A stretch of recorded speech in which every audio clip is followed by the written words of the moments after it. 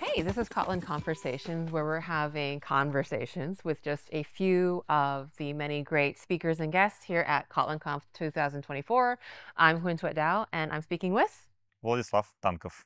Vlad. Thank you so much for taking time to speak with me. Why don't we tell the audience a little bit about who you are and what you do? Yeah, so I've been working on Kotlin and different products in Kotlin for quite a while. So I think I've been first time on KotlinConf 5 years ago. I've been presenting Kotlin and even found some folks asking me still about Kotlin and Kotlin serverless framework. And now I'm leading JetBrains AI, the whole department that is responsible for AI at JetBrains. That's amazing. I mean, and obviously that's kind of a big announcement. One of the big announcements today at the keynote was Sveta talking about JetBrains AI. Hopefully people have seen the keynote, but for anyone who happened not to have, can you just briefly explain what is JetBrains AI? Yeah, so basically JetBrains AI is our way of answering AI revolution right now that is happening across all the products we see, across the development technologies that we see. And we do see that developers are actually creating code in a different way now. A lot of developers are migrating to different AI instruments. So that is why we've been working on service and kind of a product that provides you with most important and most kind of good solutions for generation of code, for working with code, and so on. And today, Sveta has been announcing specifically our new code completion model for Kotlin that is outperforming most of the open source models specifically for Kotlin. We've been working quite hard on it, and it's 3.7 billion parameters model that has been specifically fine-tuned for Kotlin, and we've been working quite a lot on providing very good results specifically for code completion use cases. But other than that, we also, as JetBrains AI, it's a lot bigger thing. So we do have AI assistant. We are working with different LLM providers. We have partnerships with Google, with OpenAI, and other AI providers. And we are in a constant search of kind of a best and brightest LLM providers, LLM ideas around AI in general that we are integrating into our IDEs like IntelliJ or Fleet. Yeah, I think it's really interesting because, as you said, there's obviously a lot of buzz and hype, and it's a very new arena. It's like a whole different future, and I think all of us are a bit like watching the space, a bit confused. And I know, like for myself, I've used AI assistants just a little bit, so I'm still not quite sure the capabilities. Could you like say just in general, how is JetBrains AI different from, say, something like GitHub, Copilot, right? Yeah. So I'm like, because that's the most obvious, and I think that's the one that most people have tried. So maybe pitch me, like, why should I care about JetBrains AI over, any of the others that might be out there right now? Yeah, so there are enormous amount of solutions, let's say, for AI, not only GitHub Copilot, but GitHub Copilot is the biggest one. And the main difference probably between JetBrains AI and GitHub Copilot is that we are trying to apply all the IDs, all the static analysis things, and all the integration powers that we have inside JetBrains AI. So we are getting a lot more integrated experience. So we don't kind of buzz you always with the chart, but we are integrating inside the IDE. For example, if you, I don't know, renaming some variables, we are using AI to generate better names. We are using AI to refactor. We are using different context providers and understanding from the IDE regarding the code. And we're integrating it with different AI functionalities. So basically, we're able to collect context better. We're able to understand, for example, what is your Spring or Cater project, what are the beans that you're having. And we are creating our own models and fine-tuning models from LLM providers to kind of make it all work as a symphony, as an orchestra. I like that a lot because I think one thing that JetBrains, and as a fan of JetBrains for many years now, I think the tooling at JetBrains has been one of the things that people are attracted to and most love, and kind of what you're known for. Is the mission of it to, I guess, just augment like the current tooling with AI, or is it? I guess I think as someone who is a big fan of JetBrains and a little bit unsure of what to make of kind of like the wave of AI products, I think there's like a little reticence or fear, like, oh, like AIs hallucinate, AI, like I think there's some bumps still with other AI assistants. I guess how do you address those concerns, or how do you kind of calm those fears of people that are just in general a little nervous about AI assistants and AI code? A lot nervous about AI. A lot nervous, yeah. That's fair. So basically what do we see from kind of an AI perspective is that JetBrains for 20 years has been based on different code analysis technologies. So like 20 years ago, people have been talking a lot about expert systems and symbolic execution and other things. It's still not as, I'd say, good as AI, probably, or not as kind of a hyped as AI. It would be more correct way of saying. Otherwise, symbolic execution folks probably would not be happy with me in this interview. But we've always been using different inside technologies. And for us, AI is just new inside technologies that helps us understand code, that helps us work with code, and that helps us do different things with code. But it's still kind of just a new way of getting code inside and doing better things. But it's not something completely different. So we've been 20 years working with different technologies to work with code, and now we just have a better technology. And also, I think one of the interesting things that initially, when JetBrains had been just founded, I've been talking to founders that initially the idea was pretty much similar to what AI nowadays doing, that we will have at some point some automatic programmer, you are just telling it what to do and it will generate it. And nowadays, we see that we are kind of really moving towards this direction. Like 20 years ago, it was impossible. And what we ended up with was refactorings and other things that were possible at that time. But nowadays, we are really expecting that we would be able to, at some point, have natural language programming and so on, that will be just generating the code. I guess that's a good point that it is an extension of your current work. And of course, natural language interaction with kind of like engineering, software engineering has kind of always been a goal. Just as you said, a bit of a pipe dream, but all of a sudden it all kind of got dumped on us in the last year that, oh, this might be a reality. I was kind of curious in your experience so far now in the process of making JetBrains AI, what have been the most important factors for you in terms of like building an assistant that is correct, that, so I don't know how to say it, but what are the most important factors to ensure like kind of correctness and relevancy? Quality, thank you, yeah. Yeah, so there are a lot of things here. One of them probably most important things is the grounding that we are working on. So the models that we are using still kind of trained, and Derek Meyer today had been talking about it, they're trained at some cutoff date.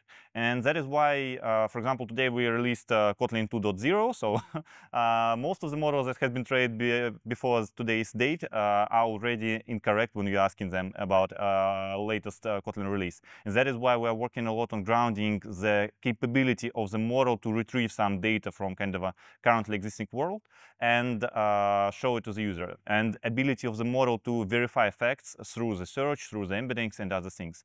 That is one important thing. Another important thing is that we are still able to use our code analytics engines. For example, recently we've been releasing one-line code completion that is running locally in IntelliJ, and we are really using a lot of so-called red code detection. So basically we're generating code completion and then asking IntelliJ whether this code is correct, whether types are okay, and so on.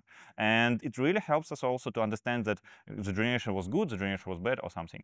So yeah, we're still kind of able to reuse all the code inside, and we're integrating new AI ways of knowing how to kind of how the world is changing around you and how to verify the facts that AI is providing you.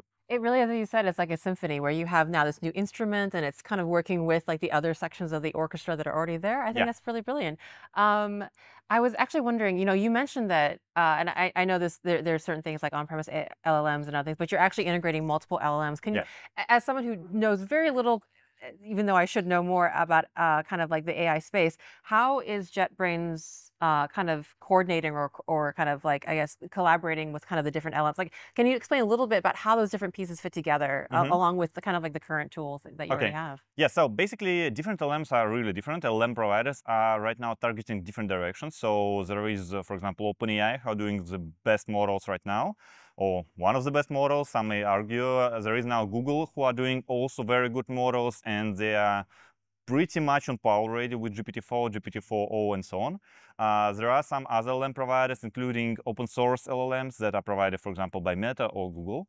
And all of them are kind of applicable for different choices. For example, we do see that I think Gemini 1.5 is one of the fastest models right now. And if you are willing to get something extremely fast, or you need to use big context, you would be using Gemini 1.5.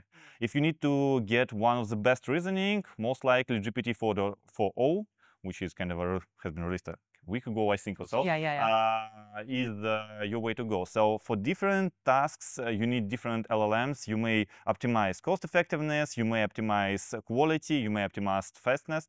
For example, for code completion, it's not always that important that you have extremely good reasoning, because still you kind of generating not that much code, but it's a lot more important to get this response a lot faster, because otherwise customers will not be using it.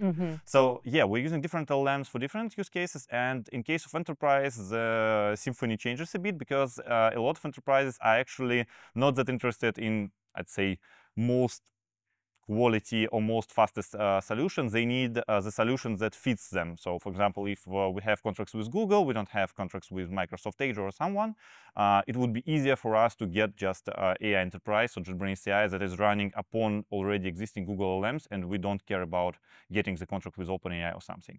So yeah, for JetBrains AI Cloud, we do provide different LLMs for different functions, depending on the quality, on the necessity to get the fast result. Even specifically, we are using different LLM providers as a backfalls for one for another, because sometimes, for example, OpenAI is down, sometimes Google is down, and it's still all being developed very rapidly.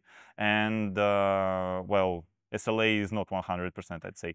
But at the same time, for enterprises, it's a lot more important to force specific provider. That's interesting, and but that seems like a challenge to set the expectations, because as you said, if an enterprise customer can only have a certain subset of LLMs or other certain parameters, then as you said, the symphony changes. We might only have certain sections. So that seems like a really interesting technical challenge to be able to kind of highly optimize in your kind of optimal case where you're in the cloud and you can access the right LLM for the right task, but then for a very specific, different, more constrained problem, that seems like a really interesting technical problem for the team to be able to balance that. Everything. Yeah. I want to ask you how to do that, but that probably is the magic that you want to keep inside. I will want to finish off with like, in terms of like, just as for me as a regular developer using JetBrains AI, what is something that you would be excited for me to try, or do you think that is incredibly, much more stronger, faster, better with the new AI integration? What would you want me to try kind of as the new features of JetBrains AI? Yeah, I'd say that one of the most coolest features that we've been releasing during this KotlinConf is multi-line code completion.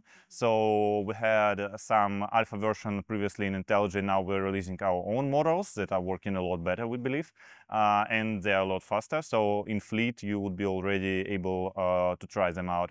Another thing that I'm pretty interested and pretty happy about is grounding, and specifically in Fleet we are releasing AI systems that is knowing about Kotlin multi-platform, and the Fleet documentation itself. So when you're asking it about Kotlin or Fleet or something, it's able to tell you what is the latest release, what has been in the latest release, and how you need to work with dispatchers and coroutines nowadays.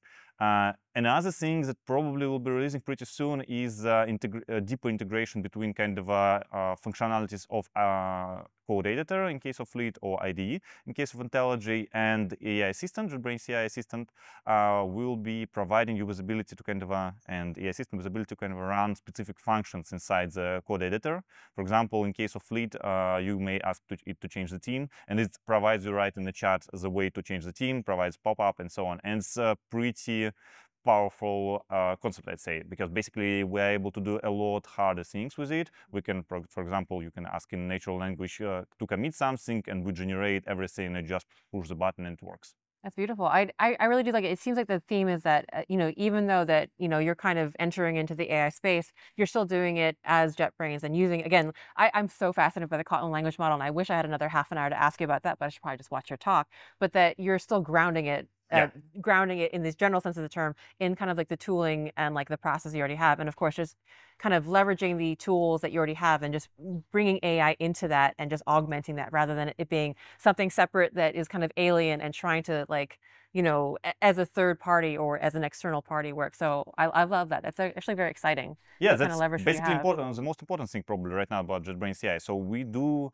not create like AI functionality that is completely separate. We are actually working on integration, and we're trying to create one product that kind of solves the problems of the users. With AI, without AI, users actually don't care whether it was symbolic execution or GPT 4.0. Yeah. Have you, I mean, I guess hopefully you'll be getting some good user feedback yet and continuing the very good JetBrains kind of feedback cycle that I know that we're used to. But yeah, thank you so much, Vlad, for joining us. Yeah, thank you. It's an exciting time, and like congratulations on the announcement, and good luck on the future work on JetBrains AI. Thank you for having me. Yeah, if anyone wanted to find you on the internet, ask you questions, hopefully not submit too many bug reports or anything like that, where can they find you? Yeah, so I do have a Twitter handler, VD Tankov, so you can always ask me on Twitter. Brilliant. Well, thank you so much, Vlad, for taking time, and thank you all, and we'll see you next time. Thank you. Bye.